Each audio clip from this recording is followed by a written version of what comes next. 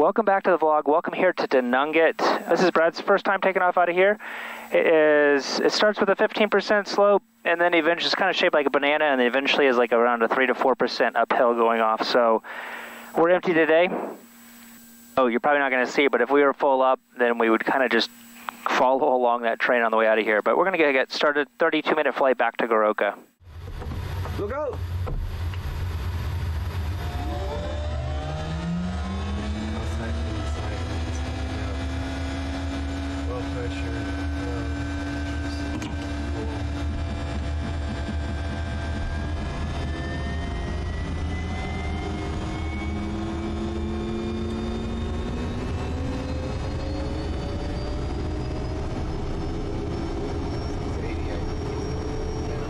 All right, let's go ahead and get lined up as soon as possible, just because our fuel is just draining out to our left tank as quickly as it can. Okay. So kind of beta, it just will swing around without it actually wanting to pull you any further. Okay. Especially because we're just on a downhill, it will just kind of like, it'll almost like help the airplane like swing around a little bit. Okay. Want to grab your emergency brake for a second? We're empty today, and so there's really not going to be much difference for anything. It looks like we might have even maybe potentially a 1 knot headwind. Takeoff, maybe. So like any other takeoff, we're just going to do the same thing. If we were full, it'd be a little bit different procedure, and we'll go over that some other time. But for today, it's just going to be regular takeoff. Sure. And because we're light enough, you're not really going to feel it, but just, we haven't done too much slopes takeoff like this, at least this much of a slope, because even where we're going to be getting our wheels off, it's still probably at least a 10% slope. So you're just going to rotate just like you would on any other Goroka anything, and then just hold it there like you would any other. It's not going to feel like you're really climbing because the ground's, because you're going from like this to here, and you're still kind of like going down, and eventually you'll get the speed and start climbing up, but at first it will feel like, oh, we're not really climbing. You are, but it's just not going to feel like it. So don't just continue to pull up even further than you normally would. Okay. Do we want to go ahead and climb at 73, or do we want to transition to BY immediately? Nope, just climb at 73 until, which is just our BX for the viewers, which is our best angle.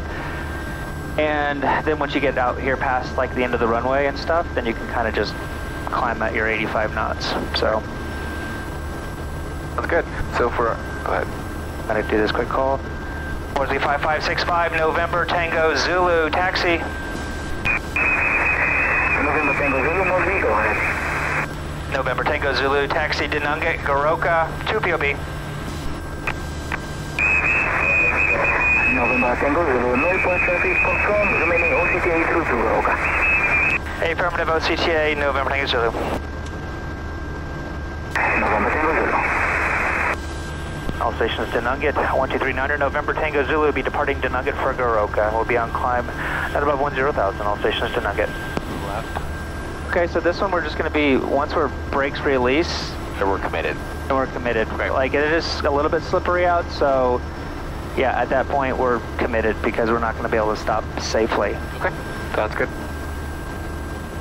Okay, we've got ignition, inlet, prompt condition, flaps, fuel, and harnesses are locked. Checklist is complete. And on this, we're just going to lock our elbow in. Don't try to fight all the bumps, just kind of just sit there with it about, about right there. We're a little bit off cockeye, just a tiny bit to the right. We'll be able to straighten back up, so don't just overcorrect it, but okay. All right. 1330, rotating 55. Sounds good.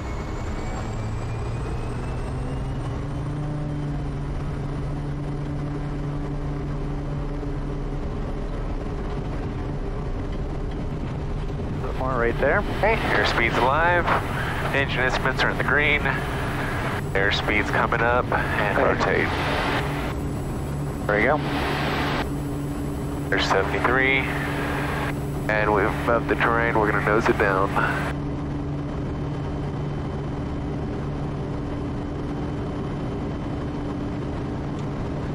Great, nicely done. 500. Thank you. What's your ITT? Moresby 5565, November Tango Zulu departure. November Tango Zulu, Mosby, go.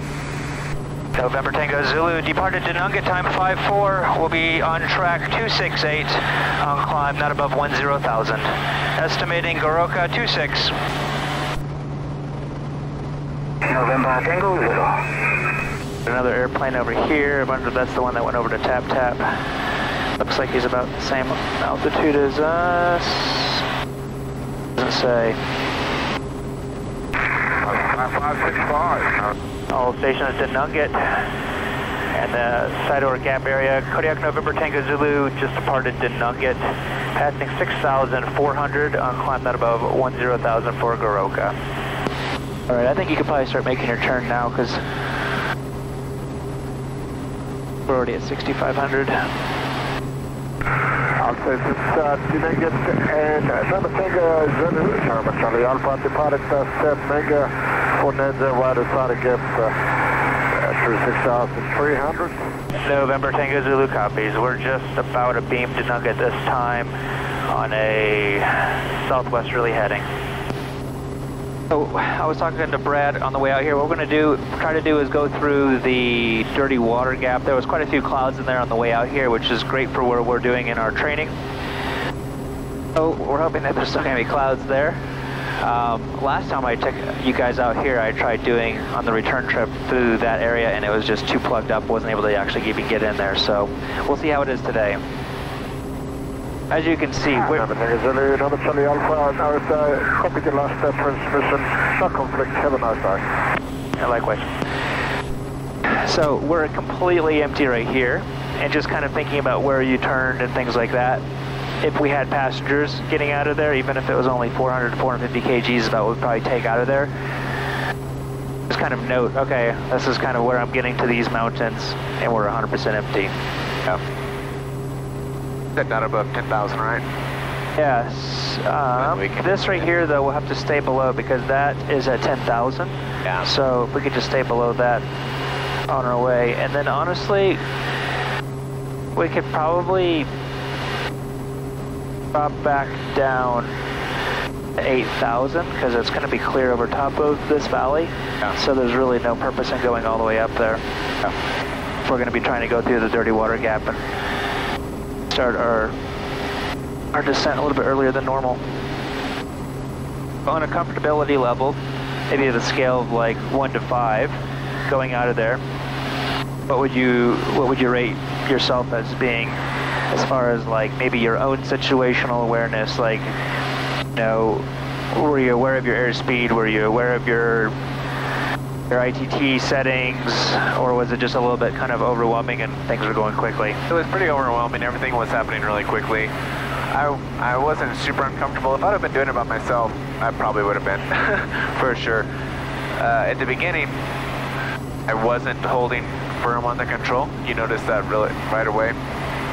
Then once I locked it in, it started feeling a little bit better, and I felt like I was able to maintain center line fairly well. There wasn't much of a crown, so it wasn't really pulling us one way or the other.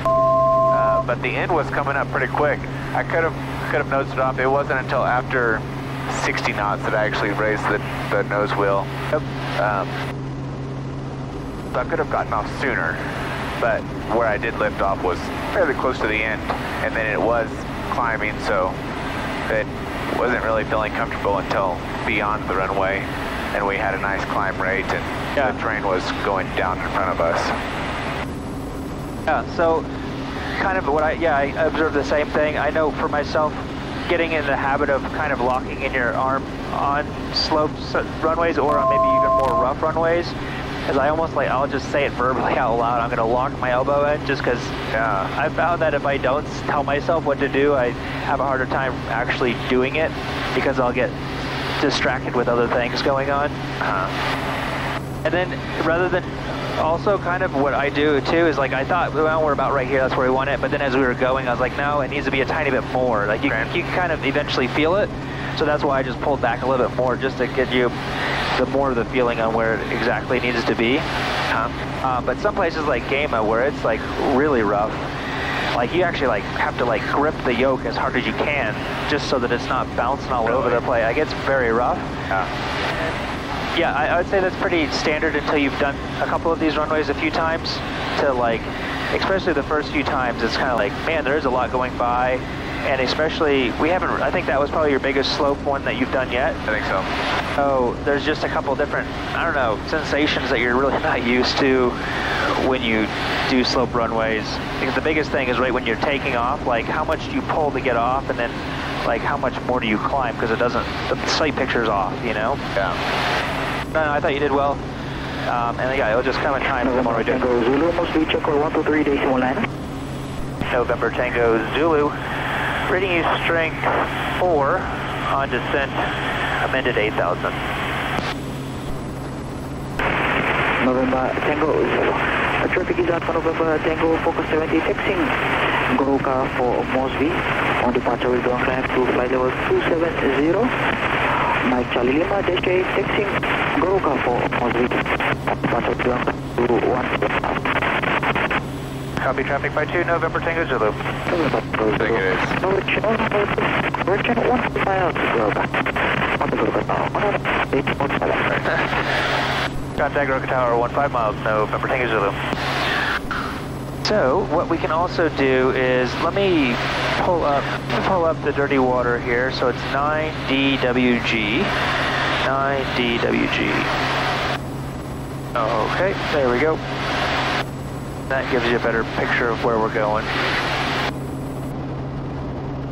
Looking out on those ridges way out there, it looks like the clouds have raised up a little bit since the hour ago that we were out here. But we'll still fly down it regardless, just so that you can see it for one more time. That's good. Dirty water gap is at 7,500. We'll just maintain 8,000 until we get a little closer, see what's going on over there. I was asking the guys out there and did not get, someone had asked me in one of my last videos going out here, was the community, did they actually build the airstrip? Like, did they group up there and then build the airstrip, or were they already there and they built the airstrip there? And they were saying they actually moved to that location because that was the only flat area, or flat enough area, and where they were living. And I guess they built it back in like the 80s, took about 6 years to build it. And then their government school out there started in the early 90s, so I thought that was interesting. That is interesting. Okay, so yeah, the dirty water will be a good opportunity because there's more clouds over here.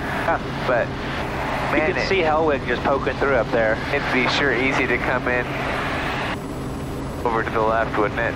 Oh yeah, that would be the easiest way, but honestly, the way we came out, like we're already seeing the ridges pretty much, just the tips of them, and we were at 9,000 going through there, and we were seeing kind of yellow on the terrain map, and a little bit of red underneath one, so it doesn't really look like the clouds have really even risen up that much, really that much. So it does look like there's probably going to be some that we're going to have to go around, which would be great. Yeah. So I'll let you determine if you feel like the need to have to slow down and do more of our procedure for going around clouds and terrain. Okay.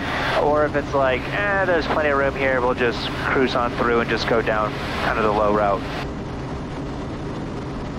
And Hellwig, for the viewers, is just up by the Bennett Gap, so that's an easy reference point that you can see from way far out, and you know the Bennett Gap is right there. So if you're looking at it and going, man, there's a ton of clouds, or I don't even see it, or there's a lot of rain, then there's a bigger chance, but I think we'll be able to take our way through today. Okay, so to get in there, let's see, let's throw our, because we're coming in here with a bunch of clouds, it gives us a better depiction on exactly where the valley is going to be going. Okay, so we have this big hill right here, and then it drops off. So see how there's a higher clouds just right here? Yeah. That's potentially caused by that, maybe. Okay. So the clouds might drop off between the valley just past that. So either that, or maybe if we come out here a little bit, we come up here and it's just too much, we come around the corner, it might open up that we see. Who knows? So we can get to the dirty water gap at 7,500 feet about. Yeah. But we're really not that much different from where, I wouldn't quite yet, because we do have all these clouds. We can, but then it's going to be easier to drop 500 feet really quick than to climb back up 500 feet. And you can see better being higher up. You can see better, much better being higher up. Okay. If you view or a flight simmer, you want to try the same flight hopefully by now someone has actually built the nugget out there on Microsoft Flight Sim or X-Plane that you guys can actually go from there to here and try the same flight out coming through here, the dirty water and stuff. I'll leave some link down below to my Patreon page where you guys can, I'm almost positive I've already posted it by now.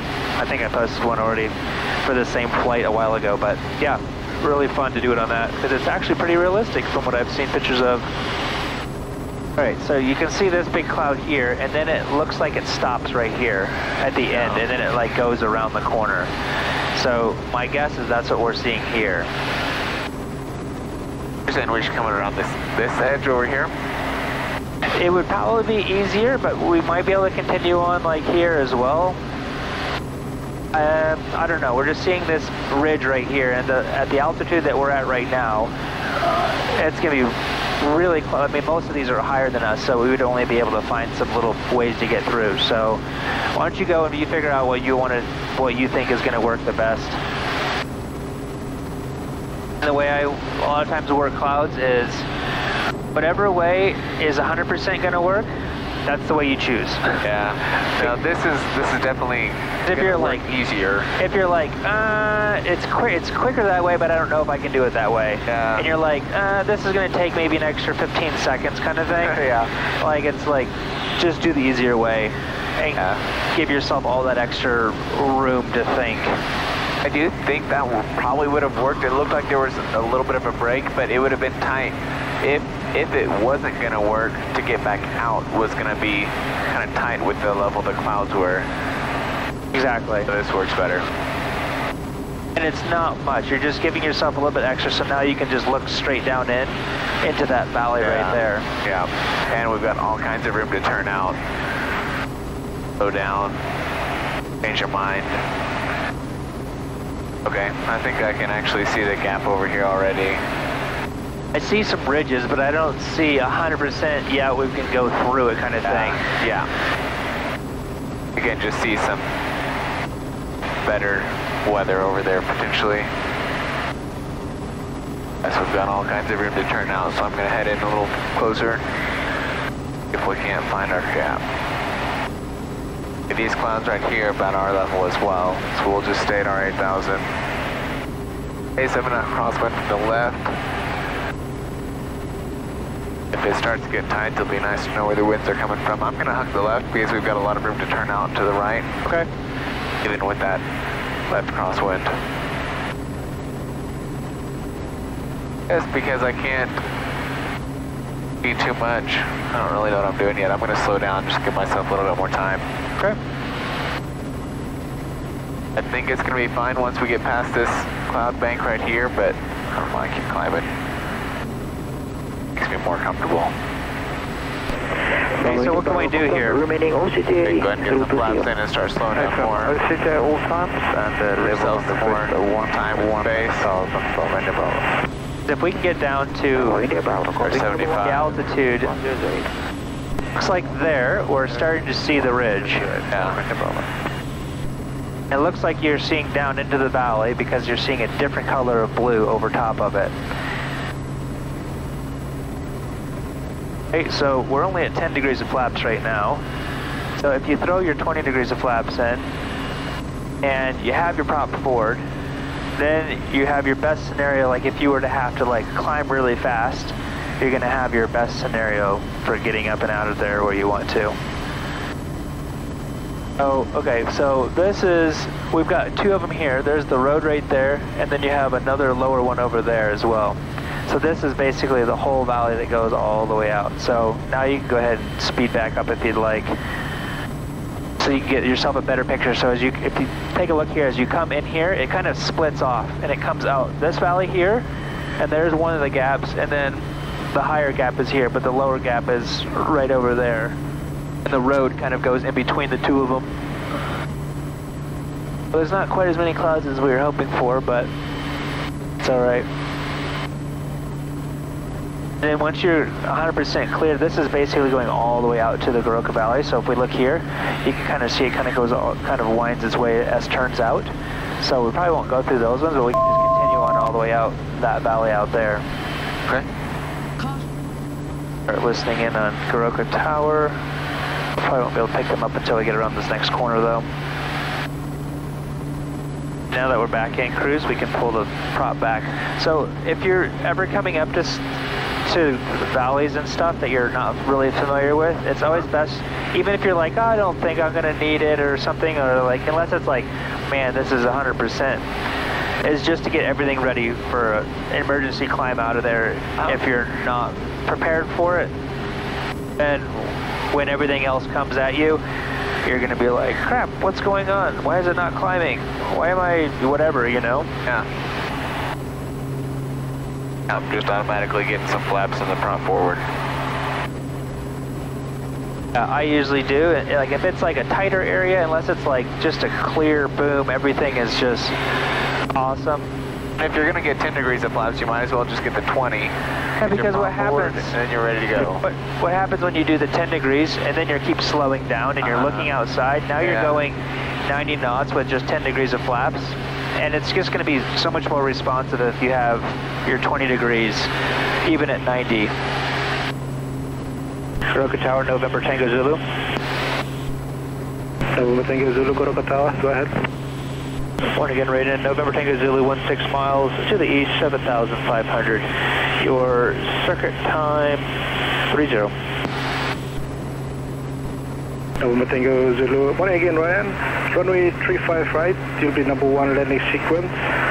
Traffic, Alpha Hotel Papa, Cessna Caravan, inbound from the west, from Chimbu, not above 90,000, Kuroka estimate 33.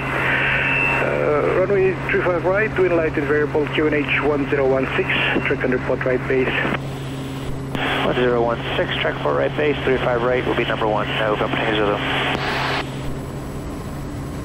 Kuroka Tower, November Tango Zulu, joining right base, 35 right. November Tango Zulu, runway 35 right, clear to land. Clear to land, 35 right, November Tango Zulu.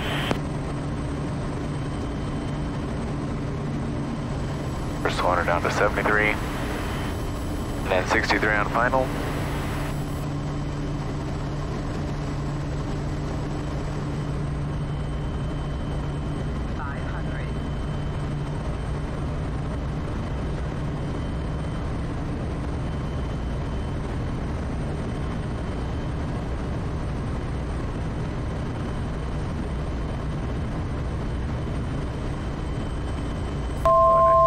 We've got a 1 knot tailwind, 4 knot crosswind from the right.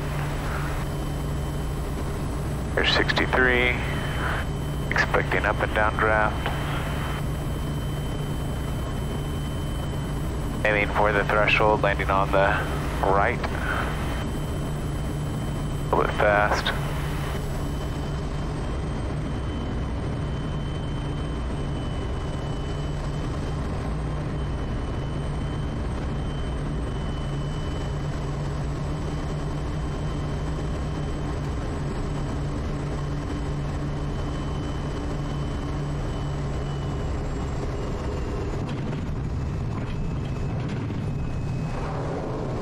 And Alpha Hotel Papa, 35 left, clear to land.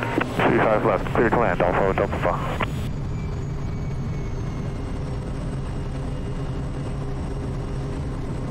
Well, thank you for taking the time to watch, and if you enjoyed that takeoff out of Da Nang, give this video a thumbs up. Share it with whoever you like, on whatever platform you like. Welcome here to Kuroka.